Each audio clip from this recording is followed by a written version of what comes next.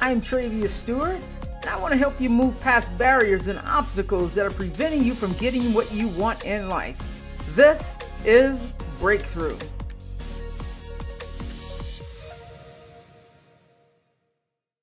My guest today on the podcast is Daniel. And those of you who follow the podcast know that Daniel was my very first guest. And the evolution, the transformation that I have witnessed in Daniel, I had to have him back on the podcast because he is someone who has done the work. Daniel is someone who, he's an actor. He almost gave up acting. He's a singer, he's a writer, and he lives in New York. And we dive into Daniel's latest breakdown, his emotional breakdown that occurred just this past December.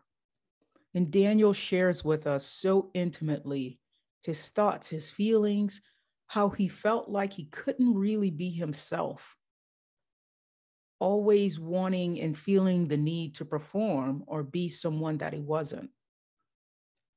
And I love this episode and the conversation that we have because he's authentic, he's vulnerable, and he's raw, and he's so genuinely sincere. And Daniel's someone who does the work to create the life he wants to live. So here we go with Daniel.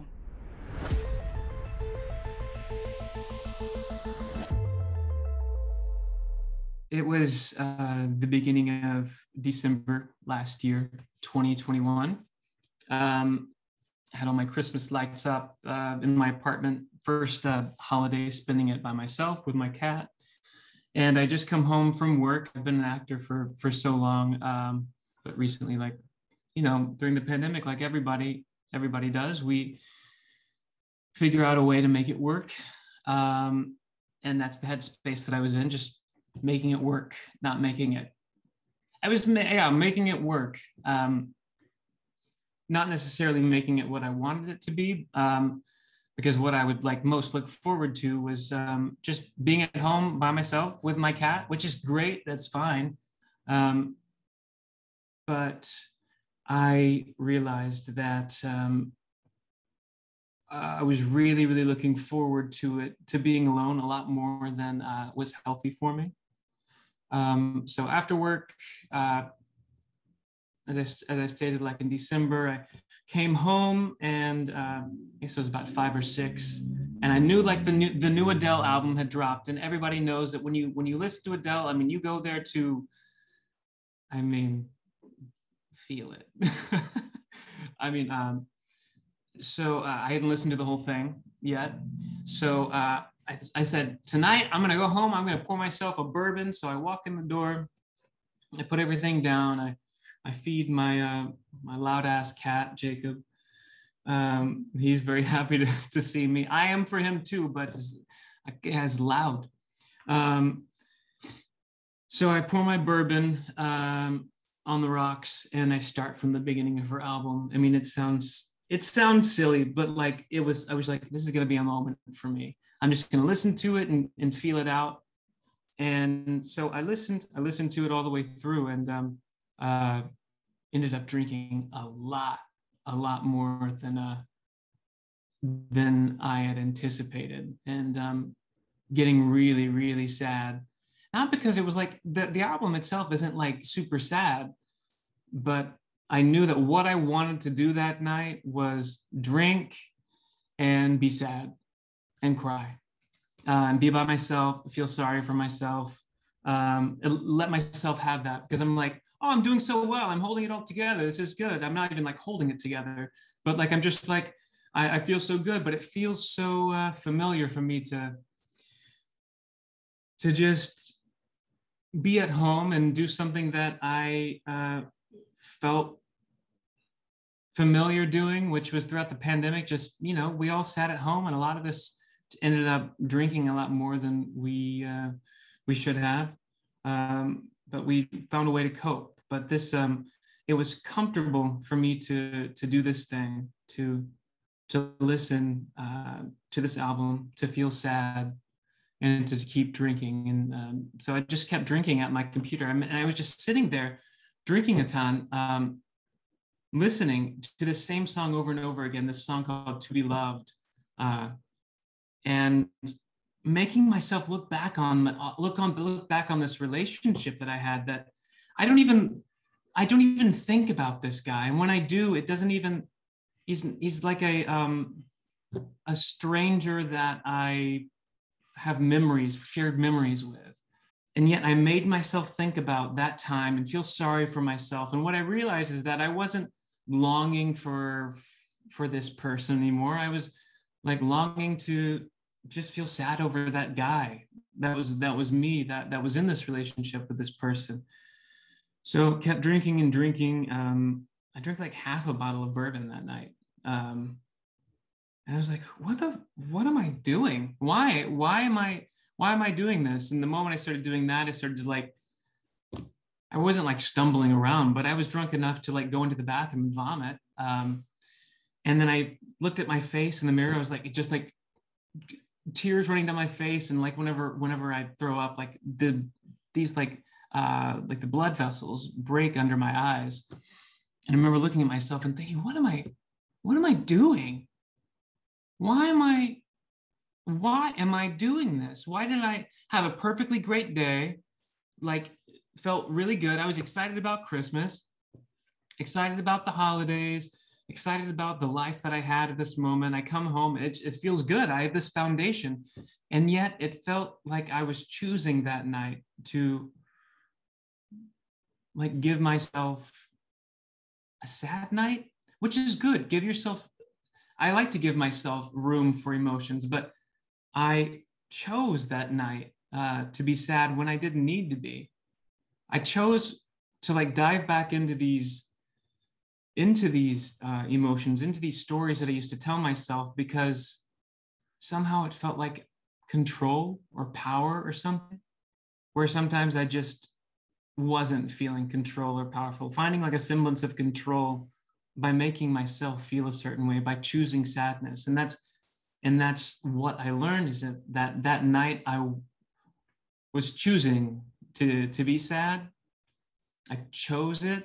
And that's when I realized, well, the next morning, after like, wiping the vomit off my face and washing my face and looking at this like $50 bottle of bourbon that I had drank half of, that should have lasted me like 3 weeks. I mean, don't get me wrong. I love to have a nightcap, but those nightcaps shouldn't be a night like instead of a nightcap, it shouldn't be like a night bucket hat, just like a big, to like fill it with. So the next morning I woke up and I was like, what the fuck? What? Why? I felt like, Daniel, like you're hungover right now. You didn't drink because you were sad. You drank to make yourself sad. And I was like, what? How does that add up? Why would you want to do that? And it felt like meeting an old abusive friend that felt comfortable because you knew him, which I'm not downing being sad. We need to move through our sadness. But to make yourself feel sad, I had a bit of a breakdown. It felt good. I knew I had to move through that so that I could realize that I had the potential to do that. And what I'm noticing now is that I have patterns that I do that. I'm like, oh, but you know what happened to you, right? And it feels comfortable to be sad. It feels comfortable, especially when I'm starting to feel happy. It feels comfortable to make myself feel sad, to remind myself, no, you're gonna be sad. I'm happy that I did that. I can listen to Adele now without.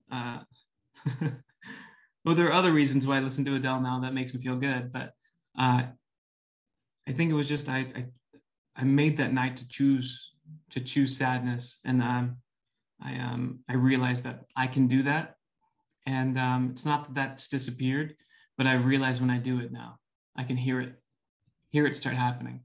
That's so incredible. I love how you are so openly vulnerable with sharing that story with us. And this was during the time where Daniel was going through my Create Your More program, and we were communicating through Voxer, and Daniel shared this experience that he just shared with you guys through Voxer. And he was like, and the realization that came through your mind was that, oh shit, I'm choosing Yeah. this.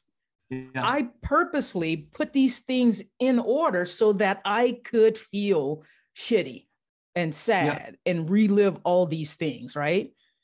Yeah. And so a lot of times people do that in life, you know. I'm sure I've done it, decades ago, whatever, because now I purposely choose to, like, I don't really like to listen to sad, slow music because I know that's the effect that it has on me. So I choose things like EDM, where I'm Yeah. always jumping, right?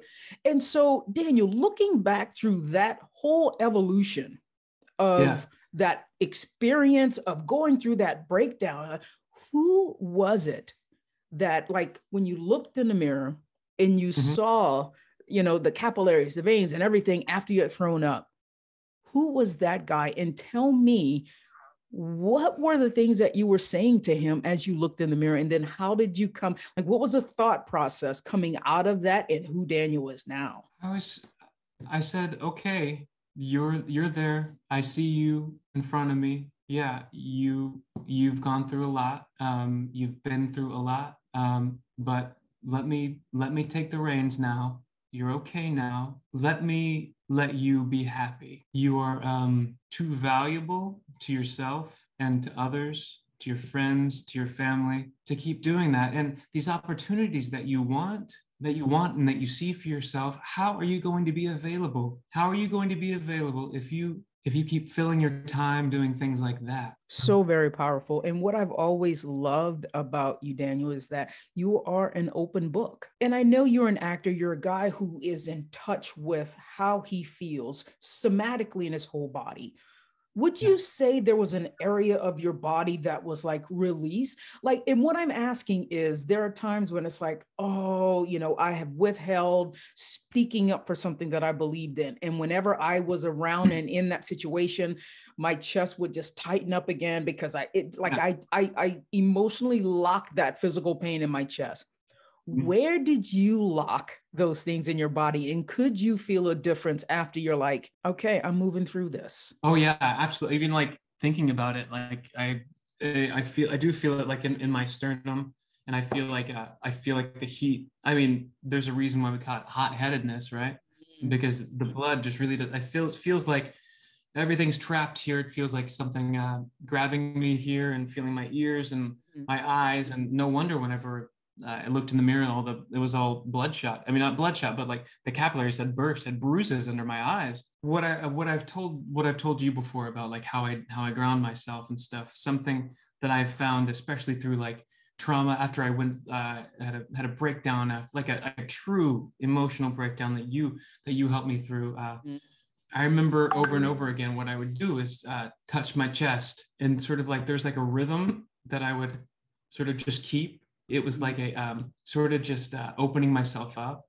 And I don't know what it was, but I just kept hitting my chest like this, just a little bit, just to get something back in me, have control over what was happening to my body. And that's something that I've continued to do. That's something that whenever I looked in the mirror, I realized I had my hand on my chest. And it's just sort of where I go and what I know feels safe. And I know that since one of my biggest love languages is touch, I realize that don't have to get it from I don't have to get it from a partner or from friends. That I can touch. I can put my own hand on my chest and feel that and feel like my own love. I'm judging. I'm judging myself as I hear myself judging myself like, you just said like, okay, yeah, you're gonna love yourself. Okay, fine, that's great. No, but like I like truly practicing loving myself by touching my chest, Yes. checking in with myself, and being and like letting that unlock, massaging that out. When you're talking about feeling safe, What are the warning signs that you are aware of when you're not feeling so safe? When you're like, uh-oh, that snake's about to rear its ugly head. Mm-hmm. Have you been able to identify what those signs are? Yeah, it is. There's a tightening in my chest. There's a quicker breathing. My hands tingle a little bit more. And if I'm walking somewhere, I notice I'm shifting my weight forward a bit more. And I notice that I have big calves and big like shin muscles. That's strange. Shin muscles on the top. And I think it was what I noticed is that I was a very anxious person as a kid too. I remember I used to just walk, just try to get away as quickly as I could. And I remember like my heels hitting the ground in a really hard way. And whenever your heels drive into the ground, your shins tighten up. So I noticed whenever my shins are tight, I'm like, no, Wow. dude, ground yourself, slow down a little bit. You're still walking just as quickly. Just because you're leaning forward doesn't mean you're going to get there any fucking faster. I mean, I'm just going. I'm just like, no, just chill for a moment. You're good. Just there's like a tingling, like in my ears. I just feel myself like noticing that like tension, and it's like a driving forward, trying to get somewhere fast. Right. Anxiety even comes out like that with me on stage. If like I'm with an orchestra or something, I know that my impetus is to rush if I'm feeling nervous, and I'll always feel nervous. I'll always feel that that adrenaline, you know. So I have to consciously let myself just relax into it. I would love for you to share as beautifully as you have been sharing who Daniel was before the man who's sitting across from me now virtually has allowed himself to open up and receive love, because it's been a minute since you've been in a relationship. And how is this time different emotionally? Oh, wow. It is so much different emotionally because I noticed, well, of course, the person, his name's Johnny. But I noticed myself at the beginning, opening myself up. And because I was a stronger person, I was really in tune with how my body feels, because I'd improved all of these relationships in my life, my friendship relationships, my familial relationships, my work relationships, my just all of these, my teacher, my mentor, mentee relationships. I was more open in that way, but I hadn't approached a romantic relationship just yet. But all of those versions of Daniel's and all of those relationships came together and was like, okay, no, you got this. And I remember feeling really scared. It was really tough being strong and being in my own skin and putting myself forward rather than showing up as myself rather than what in the past I would show up as, I don't know, the guy in the suit and try to be the cool guy and fit into like these New York crowds and all of this bullshit, this noise, this static, and then ultimately not feel good enough. Showing up as myself, that was really, really difficult, especially this first few weeks. And I reached out to you and I was like, I don't know if this person likes me. And you asked me, what's the evidence that he likes you? And I said, oh, he's already given me all that evidence. I was like, oh, okay. Well, I guess I can just keep showing up. The more I showed up as myself, the more vulnerable. I always thought I was a really vulnerable person, but the more vulnerable I was, it was actually physically painful. I realized that I am a really fucking great partner. I can support. I can laugh. What I realize is that whenever I show up as myself, I'm able to accept love more. God, and this person shows me so much love. I mean, he shows me so much love and takes the piss out of me, can make fun of me so much. But that's something that I need, because we both just bounce off of each other in that way. It feels good to have met someone at eye level. And I think we've both met each other at eye level at the same time. There's not any looking up or looking down or it feels good to look over and see him there. And even though he's in London, I do not second guess my trust for him, or that's not something I second guess. The things that I have to listen for are those old records, those old versions, and keep checking in, because it doesn't just disappear. it is a practice. It's a constant, and it is well worth it to do that, because I mean, I told you, like, in class, like, one of the things that I want in my life at some point, I said that I know it's going to be accessible to me is a partner. Yeah. And my God, like, what was it? So we ended on the 8th. Oh, it was the 12th. Well, It was, yeah, that Sunday. It was the 12th. Johnny and I started talking on the 14th. Wow. Okay. Right after that. And I came out of the workshop with you knowing what my purpose was, because that was just, I mean, because we wrote it down. We wrote down what our purpose was. And that sounds like, oh, I know what my purpose is. But like, no, you write down, you're like, okay, no, my purpose is to help people. That's what I want to do. I want to help people. Mm-hmm. And the more I was clear about the why of that, like clearing some static and stuff, I think I was, actually, I know I was more available to accept love. So it was the right time. So Daniel, it was the right time. And I love this whole transformation that you are evolving through. What I want you to dive into now is, sometimes like some things like disappoint you. You don't get the yes for this. Okay. So now we close up a little bit, and then something else happens, and then we close up even more. So coming out of that huge emotional breakdown, I want you to just peel back the layers right now of how all those things that you were going through emotionally were locking you up from acting, and how you've been even opened up more and like, oh shit, that affected that too? Yeah. Oh my God. I was in a relationship with someone that was a part of my same industry. And not only did I compare myself to other people in the industry, I compared myself to this person, which was unfair to both of us. So whenever I threw out the baby, when I threw out the bathwater, I threw out the baby with the bathwater. I threw out everything. I moved away from New York City. I moved upstate. I got a new cat, got all new furniture, all new everything. I was literally always at the Goodwill, always finding that furniture, furnishing my apartment. And then when the pandemic hit, I had time to step back and oh, this feels good to not act. That's what I was thinking. It feels good to not act.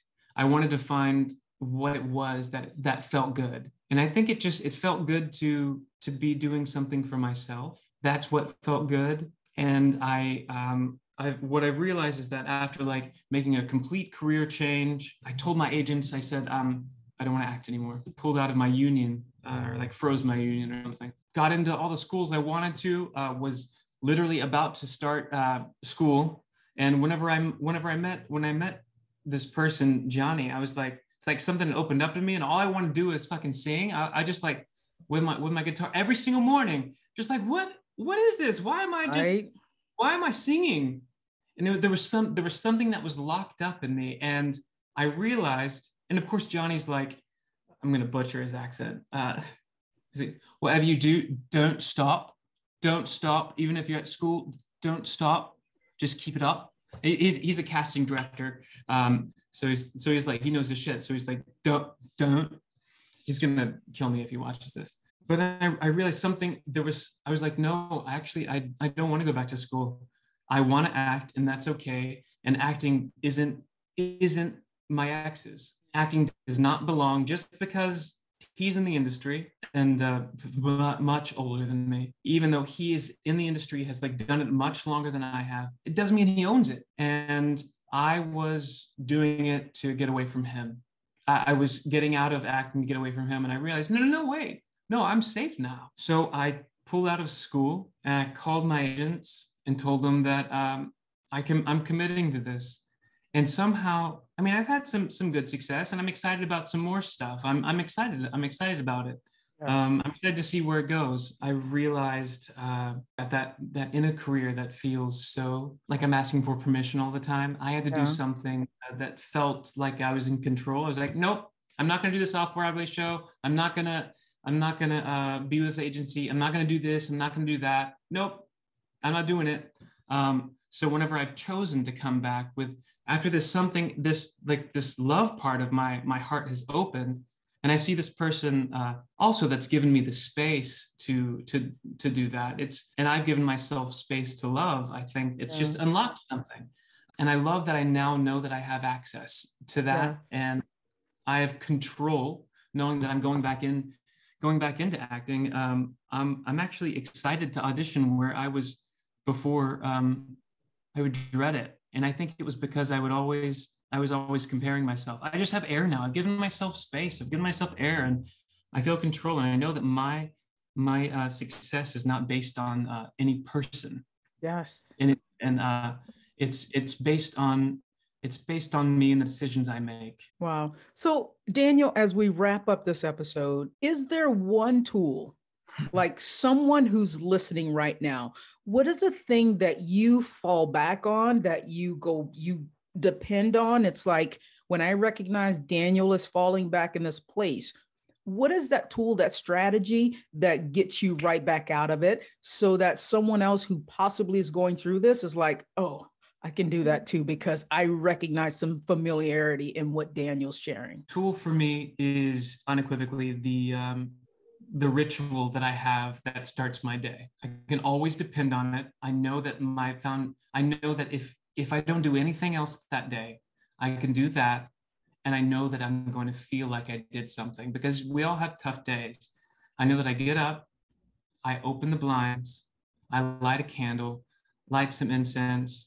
And if I'm feeling extra out of my body, I go to something that makes me feel good as a kid, and that was watching cartoons and taking a bath. It's going to be different for everybody, but I will set up my laptop on the toilet and get in the bathtub and watch cartoons.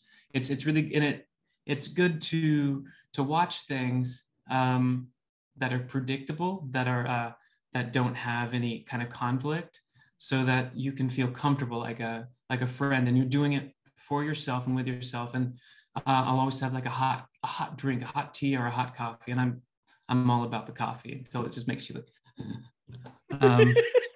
But always lean back on that ritual of lighting a candle, cartoons in the bath, opening the blinds, feeling the sun on your face. And sometimes that's tough. That is really tough. But if you can do it, if you can get the lighter out, if you can just light the candle, and if you can just run the bath and get in the bath, you're going to be okay. And that's starting your day with your safety. It's fueling yourself with how you want to feel, you guys hear me refer to it. It's getting yourself up to a level of homeostasis so that you're aware when you fall out of it later in the day.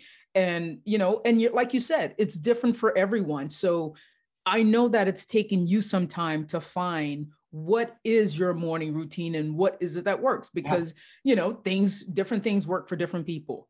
So Daniel, thank you for sharing that. And thank you for sharing everything that you share. I love having these conversations with you, and you and I mean, we could get on the phone and talk for hours and hours and hours, and I just love seeing this man today who is open for love, who is going to be on stage again, because I'm going to be waiting for, hey, Trey, guess what? I'm performing in Portland, wherever it is. We're there. We are there, my man. Yeah. So yes, Daniel, thank you for how much you bless this episode. I hope that lots of people are learning from it. And I thank you for the blessing that you are in my life. 100% in our lives. So I love it. I love the man who's sitting here who looks so happy, and Thanks. You look happy and healthy. So I'm so glad you found that, Daniel. Actually, you didn't find that Daniel. He's a better Daniel.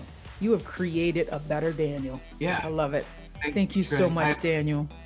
Thank you for helping me get there. Thank you so much for listening. If you're someone who's finding valuable from these episodes, I would love it if you would leave a 5-star review.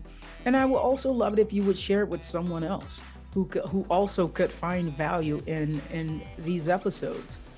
And because it's March, and because I have 2 open spots for coaching, if you are someone who has felt a gentle nudge, a little tug, it's like I resonate with what Travia stands for. I resonate with her style. If you're someone who would like to explore what it would look like to maybe go on a coaching relationship with me, go to my website, traviasteward.com, TRAV as in Victor, IASTEWARD.com, and just fill out the contact form and I will contact you in like 24 hours. And so I would love to have a conversation of how I could help you break through your glass ceiling and create your more in your life. Thank you so much for being valued listeners of this podcast. And I couldn't do this without each and every one of you. So thank you so much and enjoy your day. Take care. Peace.